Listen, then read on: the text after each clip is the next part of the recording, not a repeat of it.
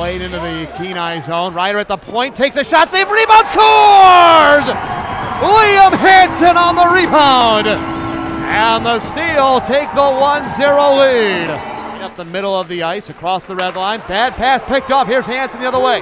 Hansen doesn't have enough gas to get the breakaway. Gets a good centering pass, though, to Heideprime. Back to Hansen. Scores!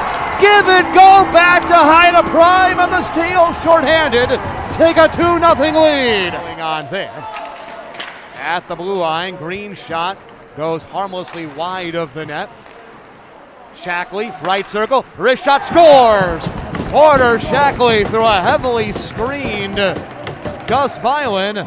Joy, who had 2 goals last night.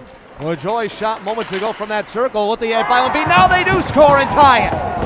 From the sidewall, Hadfield flings it towards the net. It sneaks over the stick side shoulder of Byland, and Kenai River has drawn level at 2. Lucas Wallen chips it off the glass, the old chip and chase. Euler behind his net for the Steel.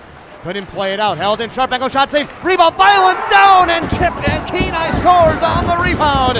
Jeffrey Lee scores stick side on Byland. Back to Waltman. Saucer to Euler. Euler fumbles the puck. Here comes Dodge on a breakaway. Lindstrom can't catch him. Dodge forehand scores. And Kenai River takes a 4-2 lead as they get a shorthanded goal.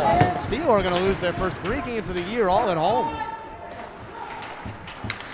Couple seconds tick off, and there's the buzzer ending this one. The Kenai River Brown Bears get another outstanding goaltending performance, this time from the veteran Danny Fraga.